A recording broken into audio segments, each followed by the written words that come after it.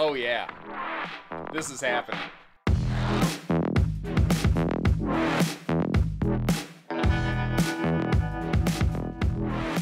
Hey everybody, Josh the RV Nerd here again in Twin Falls, Idaho with one. I've had everybody and their brother asking me to cover this thing. You asked, I got it. You tell me models you want to cover and I will make those priority targets. This is the between 53 to 5,400 pound Imagine 22 XLE.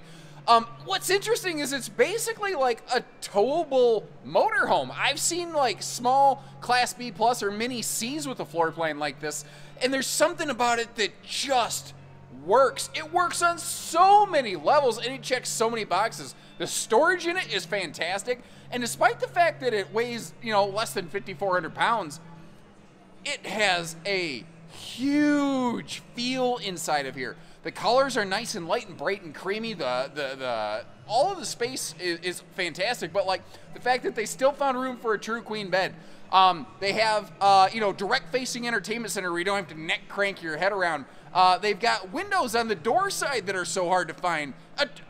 There's 100 little things that they really nail on this one that you just really struggle to find on a smaller couples camper. Most of the time when you're in something this size, you have either a dinette or a sofa, and this gives you both. It's a stone cold killer.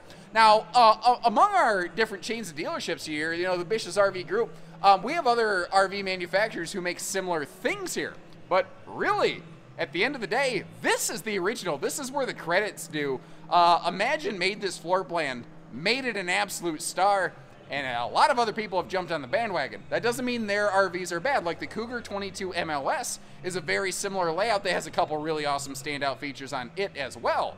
Which one's a little bit better? Let's have a little bit of a brand battle and you let me know. Also, let me know what you think about this one right here. Leave me some comments. Let me know what you like about it, what you would change. Let's get started. And this is one of those RVs, I'm telling you, you have to see it in person. The pictures, the videos that you might see out there, they don't do it justice. The color palette in here being on a little bit on the lighter side. Also, the completely carpetless nature of this floor plan, and ventless, by the way, that is some easy breezy, beautiful cover girl kind of camping, where everything is just simple and easy. You can broom it out, sweep it out kind of situation. Like even the way that the kitchen cabinetry wraps around right there. This thing, it just looks and feels so much larger than, like, when you look at the model number, you're like, oh, that's the 22, honey. I'm like, get in it, because this has the features of like a 30-foot super slide. Like I said, you have a sofa and a dinette instead of a sofa or a dinette. Again, it gives us, let me sit down at the main chair here. You can see how it gives us, you know, good window coverage over here on the door side of the RV. Now, they do a frosty glass privacy window. It still gives you some light. If you wanted to swap that out for a true full viewing window and add like a shade, you could do that. That's something that we could potentially get you a quote on here. But the direct viewing of that TCL Roku Smart TV is awesome, which, you know, if you're a streaming media enthusiast the way that I am, and more people are, it's fantastic. The dining table on this is pretty wild too. You're looking at it going, what is going on? Guys, it's adjustable. If you look at that, there's little like pressure clamps. You can make it taller or shorter. And actually what's cool is when it goes down, it's center supported for sleeping. So it's actually a pretty solid sleeper, even though it's a small dinette. You're not probably going to put a big person there anyway. The fact is, it's just sturdier and the table's just not going to buckle and bow down over time. And again, theater seating right here, straight across from the TV. And I do want to mention this floor plan is pretty much like theater only. A lot of times when I see a theater seat, there's going to be someone that asks, why not a hide-a-bed? And the answer is because of the type of like sofa situation that you have, or slide out situation that you have going on. This slide doesn't actually go down to the floor. So if you tried to put a hide-a-bed in here, it would never be flat, is effectively the hiccup with that. What is nice is, as you can see on the left-hand side, this is an open floor plan. It makes it look and feel bigger, but they did include a curtain, so you can privatize this, which is awful darn nice. And notice how the curtain curls off so that it doesn't encompass the entry door. So that if somebody walks in and you're in bed, at least you have that kind of visual break point a little bit there. Now, this is a 60 by 80 true queen bed. There is no ability to put a king in these, in case someone's curious. If you're going to ask that and I saved you the trouble, just hit the comment button, leave me a little note that says, hey, thanks, nerd. You know, if you're looking for a king, you like this floor plan, check out the Cougar 22 MLS. It's a almost identical layout, but with the Cougar take on the concept. Where I think Imagine did something a little bit better is what they did here around the bed in terms of storage is awesome. Because they banked on that queen bed, they really built up and bulked up around it, and they used every little inch of space in really smart and creative ways. 4 dresser drawers up in the bedroom. Fantastic. Dual side pockets, and look how deep those go. You know, I think a lot of CPAP machine users could actually put that in there. Not to mention there's household and USB outlets inside of the headboard cubbies on both of those, which, pretty awesome. The kind of Euro-ish inspired cabinetry they're using, another area that presents itself is not just the color palette, but the fact that they're using almost like a Class B plus motorhome might use. The kind of hidden hinges that will also catch themselves, which is kind of cool. It's a bunch of little details that they put in there. I think, you know, if you're looking for a queen bed, I think that Imagine does one of the very best. I think Freedom Express does a good one, but they don't build a floor plan like this. Not to mention, the bed is easy lift and cool kind of thing. These little sliding storage trays. I've mentioned before, it reminds me of what Open Range used to do in their Light and Roamer series travel trailers back when those things were out. You can take it out, but I don't know, I kind of like it. What do you guys think about that? Now flipping ourselves back around, again, just how big and open it feels considering less than 5,400 pounds on this thing. I love it. Down here, we talked about the table, but the booth, there is storage below it, but I really like what they did over here, building the shoe garage into it right next to the door. I wish more brands would do smart little detail stuff like that. It doesn't really cost anything. It just makes the RV way, way better, you know? Now, the control panel, like you don't see it, right? That's because she's hidden away over here. Our stereo unit's up here, but what's kind of cool, you just want to, you know, awning, water heater, all that kind of stuff. You can just push buttons, or you can go digital with this thing, and you can operate that off your phone as well. So with Compass Connect, I believe it's called, which is just their name for the LCI One control system. It is very handy. And if you choose to also get the LCI tire pressure monitoring system, that can also talk to that system, so you can have one app on your phone that monitors all of that stuff, you know.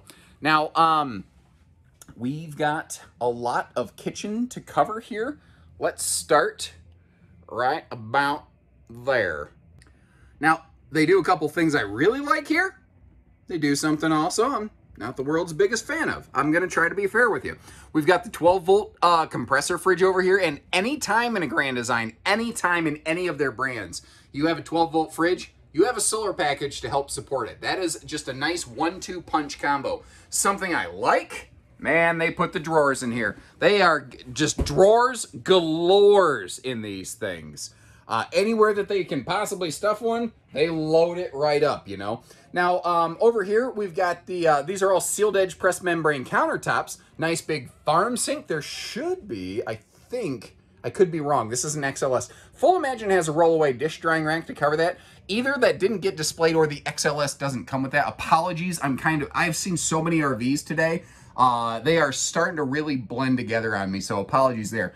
But I love the clarity and the definition of this. Like, you have a sliding privacy door here for the bathroom, but the way that they gave us that little curved away, cutaway hutch wall, it's just a nice visual touch. You know what I mean? And because the stovetop, the cooker, basically is away from these windows, those windows still have blackout roller nightshades just like everything else. That's a nice little thing. Now, I said I'd show you something I don't really love too.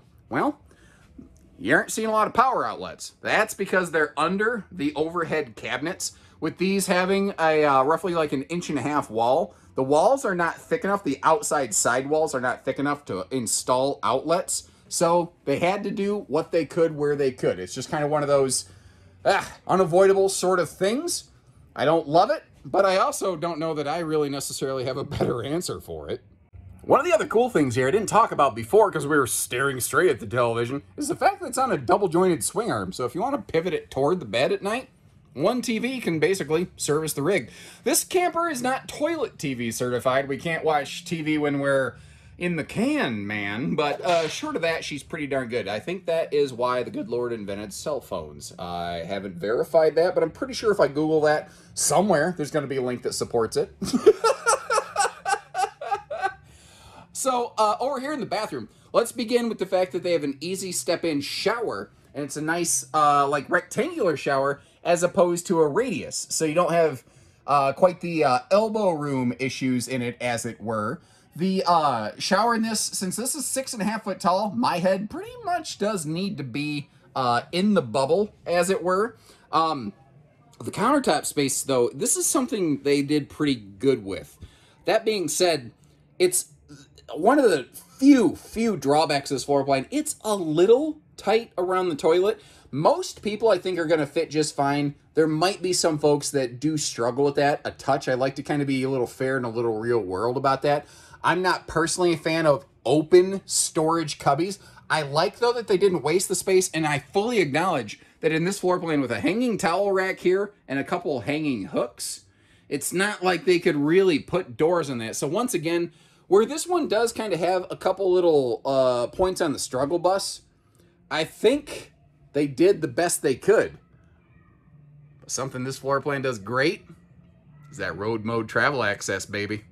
And there's what I mean with the slide fully retracted. I wanted to start basically from the bathroom of this one to show you that, yeah, you can walk from the front to the back of this. Frankly, this camper doesn't really necessarily need the slide. You're just really gonna want it. And again, just to really kind of showcase here, again, with this being, as I said, this is like a towable motorhome floor plan. It's a motorized idea that was adapted to a towable platform. It works really well, but as a result, because motorhomes have to be travel accessible, this one organically is. That also, by the way, includes access to the sink. All right, now first thing here, you're going, where's the nose cap, Batman? All right, so Imagines have a nose cap. This is an Imagine XLS. This is I kind of call it just the Fax Ma'am series. It's not the, like, over the top, we've added a lot of upgrades, but at the same time, tell me where you really felt this was lacking. Because, again, you start looking at all the storage, the space, the travel accessibility, this is an absolute monster setup right here. Up front, they have a very solid-sized full pass-through compartment. And in the XLS series, they don't have quite as an aggressive docking station, so it doesn't tend to eat up as much of that pass-through space right there.